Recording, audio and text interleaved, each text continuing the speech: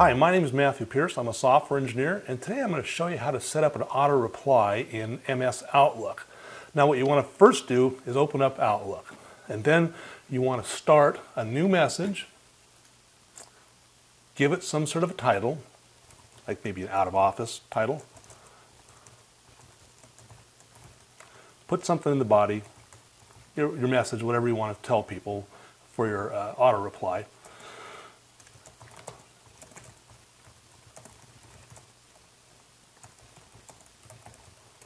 And then what you want to do is you want to save that as an Outlook template. So you can go Save As.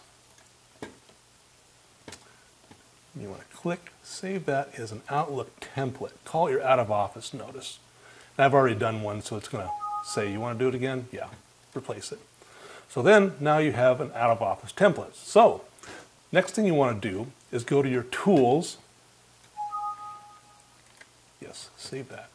Go to Tools, Rules and Alerts. Then you want to say New Rule. And you want to start from a blank rule. So use that one. Check messages when they arrive. Go to Next.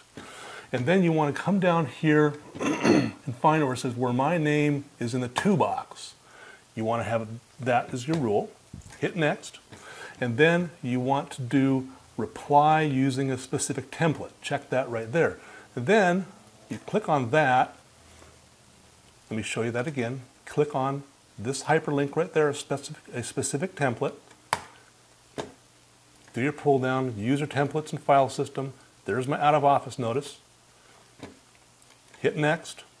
And there's an exception that you want to put on here. You want to do an accept if it's an out of office message. Now it's really important to do this except if it's an out of office message, because you could set up your out of office message to be sent when someone sends you an email.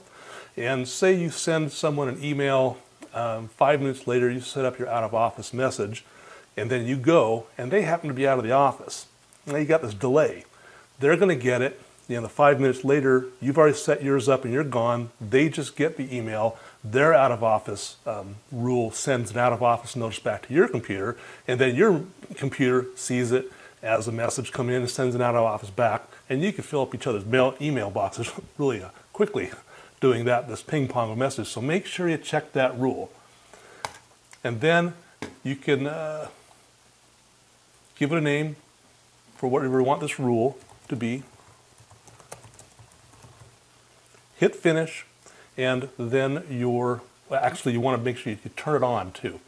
Turn it on, hit Finish, and then from there on, when someone sends you an email, they'll get this out of office message. Now you have to make sure that Microsoft Outlook is still running, because if you shut it down, then you won't get the email, they won't get the out of office notice. So make sure you do that.